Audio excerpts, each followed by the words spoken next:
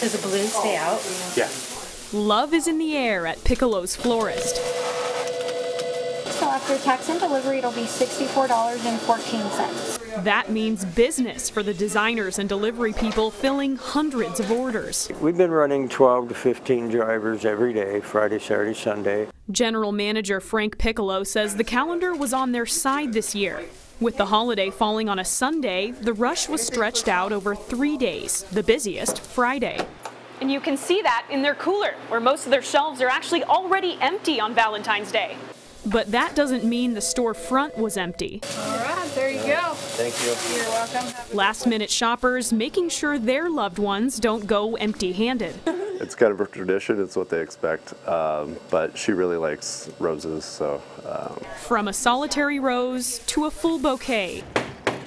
Who doesn't like a little surprise on the holiday of love? Well, I really wasn't expecting anything, so that's kind of cool. They look really pretty.